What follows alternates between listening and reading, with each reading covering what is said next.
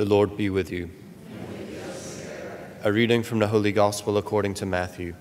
Glory to you, O Lord.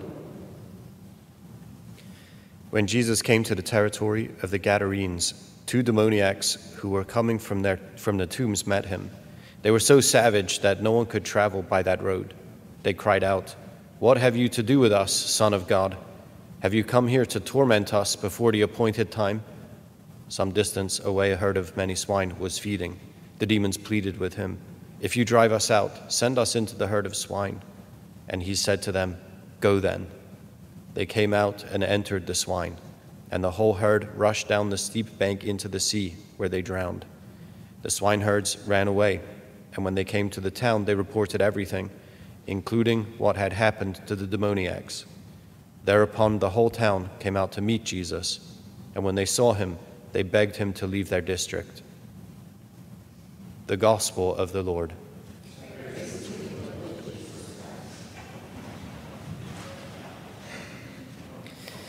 It's a remarkable little scene that we have here in the Gospel. Jesus still right at the center of Matthew's narrative, of course, as we should expect.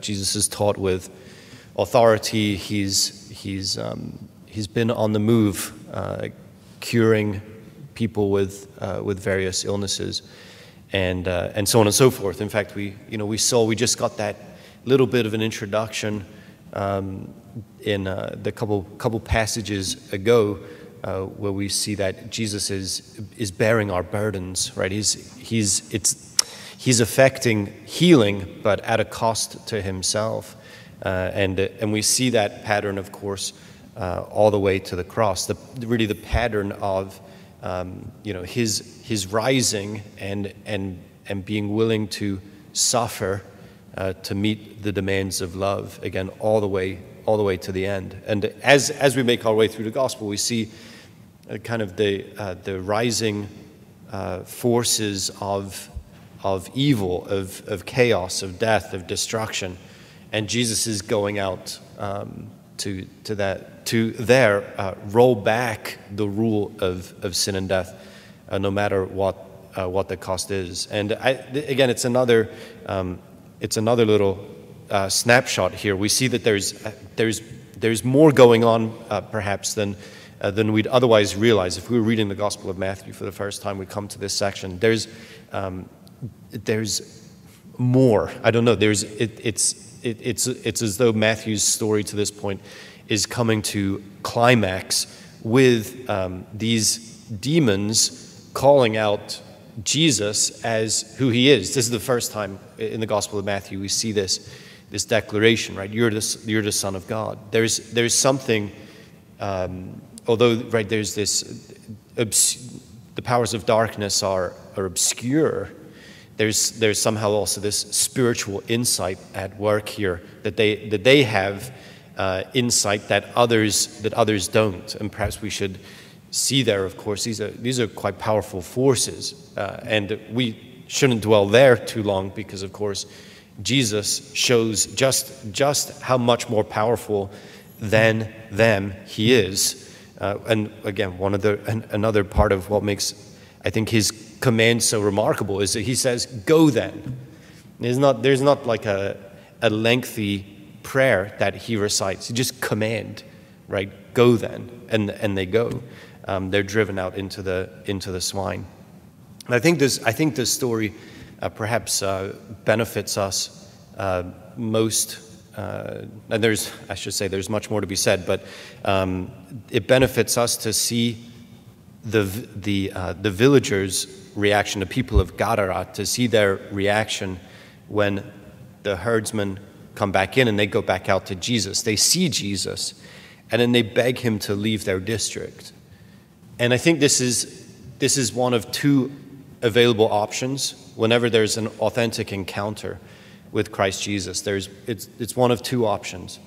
One is to see that Jesus demands, with all power and authority in heaven and on earth, that he demands to be the very center of your heart and life, the heart and life of your community, and so on and so forth, all the way out to say, the very center of the world, right? The world is supposed to revolve around Jesus.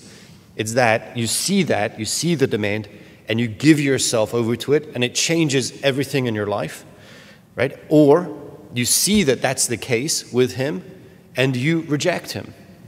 There's no middle ground. There's no middle ground there.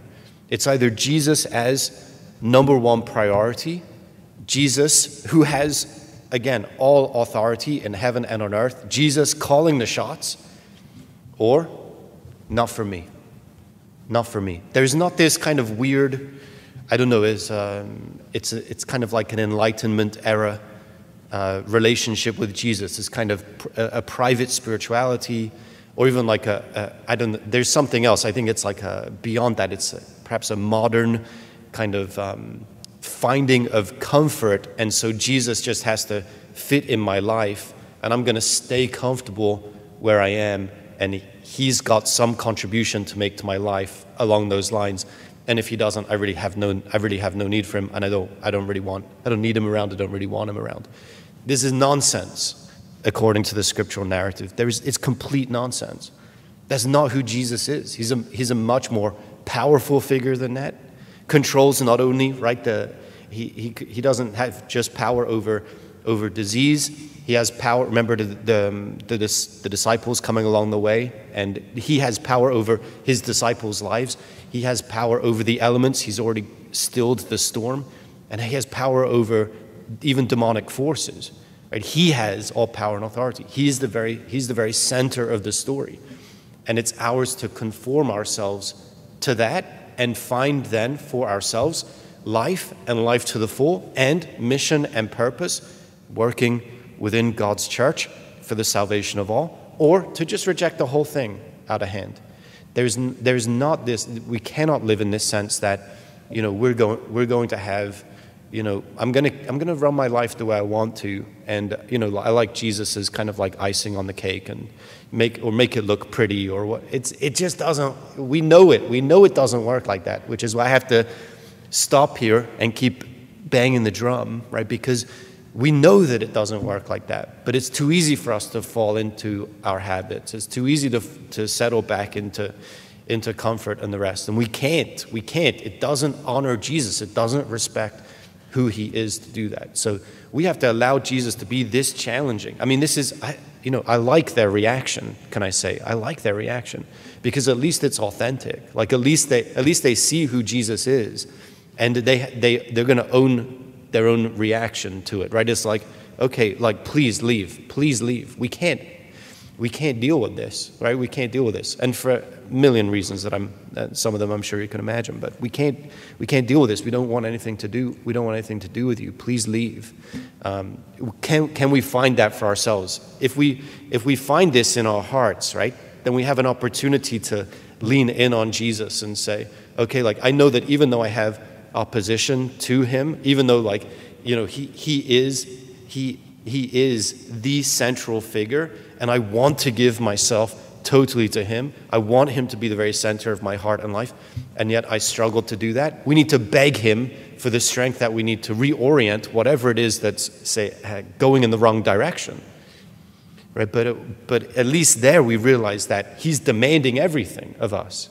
He's already done it in the previous pages. He has the power and authority to do it. He's the very center of the story.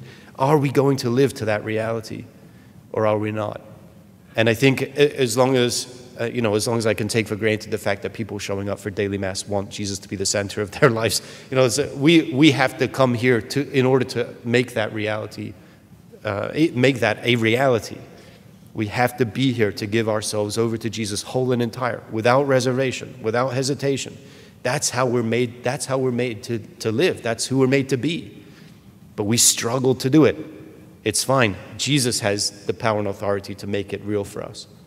And here we beg him, not that he'd leave the district, leave us alone, leave us so we can have our comfort and pleasure, leave us so that we can play our games. No, we want him to come more deeply into our district, the space of our hearts and our lives, our community, and all the rest, and all the way to the world, right? We want it desperately.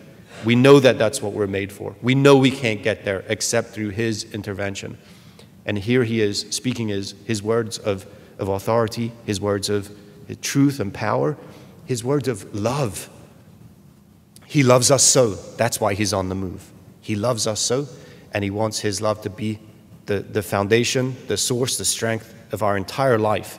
And he's not going to rest. He's not going to rest until he has it. He's not going to rest until he has our whole heart. So we might as well just give it. We might as well just give it to him because he's not going to rest until he does it. No, we should, right? We need to. We want to. We know it. And today we pledge our allegiance to him again. We give him our whole heart and our whole life, expecting the transformation, wanting the transformation, seeking and being eager for the transformation. My friends, he's going to make it so. It's ours to say yes to him.